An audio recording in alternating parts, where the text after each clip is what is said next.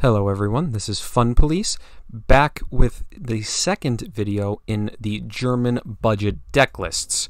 Last time we took a look at the basic starter list and then did the bare minimum in order to improve it with this Starter 2 deck. For today we are going to take a look at purchasing two options, either buying the Theaters of War campaigns or the Catalyst mini expansion, and then using those cards in order to upgrade our deck further. Now, it is important to note, since this is aimed at new players, what are Catalyst and the Theaters of War? So, the Catalyst expansion is a recent expansion, that mini expansion that was released after Breakthrough came out. It is available in the store for 250 gold, or $20. 20 US dollars or whatever currency exchange it is in your country. It contains 24 unique cards, one standard, a limited, a special, and an elite of each for each nation, and then also gives 2 cards to France and 2 cards to Italy. This is a very good set if we're looking to expand our collection. In general, the mini expansions that we can buy in cards with gold have so far proven to be very good ways to spend your gold. Unlike packs, which are random, these are often preset and often contain at least a handful of high impact cards. Now, Catalyst is a mini expansion, but there is also another one in the Theaters of War, which is the older one and contains some single-player content. Now, you may notice that this image is only showing it available for actual money, which is $30 for me, but in the shop it is actually possible to buy each of the 5 campaigns individually, either for real money or with 100 gold. So, for this set, what we need today, we need to purchase the El Alamein campaign for Germany and the Guadalcanal campaign for the US. That gives us all the cards we need and comes out to about 200 gold. So it is actually a tad bit cheaper than Catalyst, but it is also important to note that you are paying for overall less cards as they are more split up into the various campaigns, and you do end up getting cosmetics like new HQs, card backs, and various other things alongside the solo player content. So whether you want to spend gold on this or Catalyst is a little bit up to preference. I'll give my thoughts after we go over the deck list as to which one I think would be a better purchase for a German budget player. Heading back over to cards, we're going to now quickly take a look at the Theaters of War deck. Theaters of War, as a set, has introduced a good amount of new cards into the deck, and, as such, is giving us arguably a little bit just overall card improvements. There's nothing defining now, but there is definitely an improvement in the deck. And we are getting to the point where there are numerous ways to build these decks, and as such, I am just going to offer why I included some cards real quick, but also show you why you could maybe include some of these other cards. So the 3 cards I have included in this deck are Patrol, the PANZER III-G, and the P39 Area Cobra. I've included those as these fit well into a sort of mid-range or a semi-aggressive but also defensive nation. Patrol serves as good removal, but is also great at removing guard from units in order to allow us to attack into the enemy HQ. The PANZER III-G has Blitz, and while in the front line has an immunity to pin, making it a bit difficult for certain decks to deal with it, as they will not be able to stall it out. And then the P39 essentially has heavy armor to it against ground units, making it actually incredibly tough against anything that isn't another air unit or an order. Meaning if you can possibly get this into the front line, it could potentially shut down entire decks. If you've watched the last video, and if you haven't, there is an iCard up there that should be telling you to go watch it. We built a somewhat of a good stuff deck, running just a mixture of aggressive units based around finishing the game with Blitzkrieg, but then also running a decent amount of late game power in order to not fall behind due to our lack of a collection. We are still running that late game package, as we still do not have enough cards, but due to stuff like the PANZER III-G and similar things, we are able to run a bit more of an aggressive start. And so overall, the deck should probably be playing the same as the last one. Play aggressively, take the front line, use Blitzkrieg to kill people. If that doesn't work, try to play out your big units and win through them. There are also some other options you can choose. For example, the 2/5 Marines are a relatively okay 2-drop. If you feel like you could cut a couple US cards, you could very easily include them into a deck.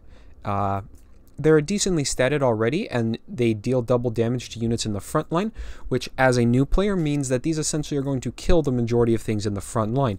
It's a cheap but effective trader into decks. Africa Corps is also a very effective card. It gives us a bit of value by allowing us to practically get one of 3 random German elites into our hand. German elites are generally quite powerful, and because we get 3 of them, we're pretty likely to find something we want. Those can they can be aggressive in stuff like the PANZER III-L, or they could even be more of a control tool, such as the ever-powerful and present Leopold. It's a great option if you're looking to take the deck a little bit slower overall. Oop, my bad. The Wesp is also another option to include in your deck. I didn't, because the deck is quite heavy on 3-drops. However, if you wanted to cut the PANZER III-Gs as they're not performing for you, the Wesps could be a good option for you. A 3-credit 3/3 artillery for a new player is quite effective, and overall could prove to be quite useful. We can also run Pursuit. This retreats an enemy unit and lets our units operate for cheaper. It is a decent little aggressive card, and due to our high number of tanks and low operating cost units, it could prove to be quite the effective card at bouncing a guard back to hand and then letting us get some free attacks and damage on the enemy HQ. If you wanted to go in the slower route, root out the enemy is also an option. This is essentially a 4-credit deal 2 damage to all enemy units. You have to be careful about not killing your own things, but in a slower deck, this can be very useful at sniping off either a bunch of small enemy units or finishing off a big one that you were unable to kill without it. Exploit the Gap is a card I would avoid. It is sadly just a bit too weak right now, and we cannot build a deck that is based around it. So I would not include this in the deck. But most of the other cards, you could probably fit into this deck. So that is the Theaters of War. Now we'll move on to the Catalyst deck. The Catalyst deck is a bit different. Due to how we have gotten what we get from Catalyst, which are things like the 5th Panzergrenadier and the PANZER III-F, we are actually committing almost fully to an aggressive mid-range deck. As you see, our curve actually stops at 6 credits. We have cut the various expensive late-game US cards in favor of more cheap tanks alongside the new cards, and are looking to more effectively beat down the enemy quickly and commit more to the Blitzkrieg win condition. So we include it. So now, just to go over the cards we have in here, the 5th Panzergrenadier is a cheap way to give any unit in the game Fury. This card can be incredibly powerful with Blitzkrieg, allowing you to double up on the damage. This can easily lead to Blitzkrieg dealing 10 damage on a single unit, if you can spend the 5 credits to get this. It's a very powerful card. REICH Research is a very effective tool that is just generally quite powerful. For those that are new, Research is a very, very powerful and effective weapon. It is able to be both cheap removal while also giving us various late game options. If you were watching over in the little panel that was changing, you can see all of the options for it. Some of them are cheap removal, such as the V1, while stuff like the Type 21 U-boat is an incredibly powerful removal tool that also rips the enemy hand apart. I would avoid going to the 12 credit Uran project in this card, but the first three options all have their uses. And in general, we are just essentially planning to use this as removal, and if we can, or if the game drags out, we can use it as a value tool by going for the U-boat. The PANZER III-F is the biggest card, though. This is an incredibly powerful unit, able to buff all of our tanks by giving them +1/+1 on deployment. Our German tanks also gain Blitz, meaning stuff like the PANZER 38 and the FLAMMPANZER are now going to immediately be able to move and attack, and it itself has Blitz, all together in a very effective little 3-credit package. This is one of the biggest enablers for German tank aggro, and by getting Catalyst, you're able to start really committing to that deck and getting a pretty potent build going. If you wanted to then, beyond that, we've also included a couple Shore Bombardment. Shore Bombardment is not that strong of a card overall, but it is a decent little card for this deck, giving us either removal or a cheap buff. It's definitely one of the weaker cards in the deck, and if you don't feel like this is performing for you, I can totally see cutting it for something else, but assuming with how limited we've built this deck, it's a decent enough little card.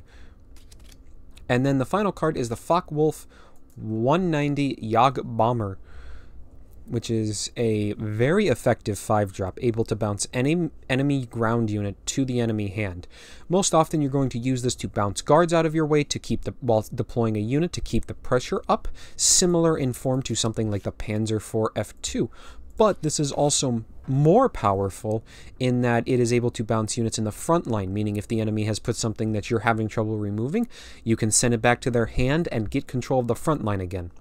It is a very powerful elite and is definitely worth including in practically all German decks on a budget once we have it.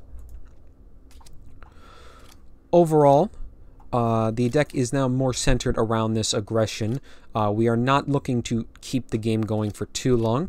We have some mid-game drops in order to keep the enemy under control, but we are really looking to build a strong board and then using buffs like the PANZER III-F, the 5th Panzergrenadier, and Blitzkrieg to kill the enemy quickly. That is the ultimate goal and what we should be striving to do. Now, the question comes down to which of the 2 expansions you should buy for this deck. Theaters of War or Catalyst. And if you have to ask me, I would say that for a German budget player, Catalyst is the superior option. Catalyst is overall providing more potent cards for Germany, including many cards that are currently seeing play in the top levels of competitive in the German tank aggro decks. The PANZER III-F, the 5th Panzergrenadiers, and the JAGDBOMBER are 3 cards that all are incredibly powerful and very useful. Theaters of War, although having more German cards, sadly falls a bit short. The cards aren't bad for the current level, but as you get more and more competitive, they get worse and worse. It is important to decide, but both options can give you viable ways to further your collection. Now, with that out of the way, that is going to be it for this video. Next time, we are going to take a look at 3 lists. These are 3 aggressive decks that all aim to be quite powerful, and are notably going to have the least amount of restrictions on them. So make sure to tune in for that, as that will practically be the end of our journey with a German budget deck lists. Thank you so much for watching. If you like this content, make sure to like, subscribe, and leave comments. It helps me keep this channel growing and knows that you enjoy it, and that I know you enjoy it. I've only started out, but hopefully we can turn this into a nice community and overall just make it an exciting time. I plan to, Legion is still being revealed, and it seems that the card reveals are starting to ramp up, so expect more videos on that soon, and next time, I'll see you around. Have a good day.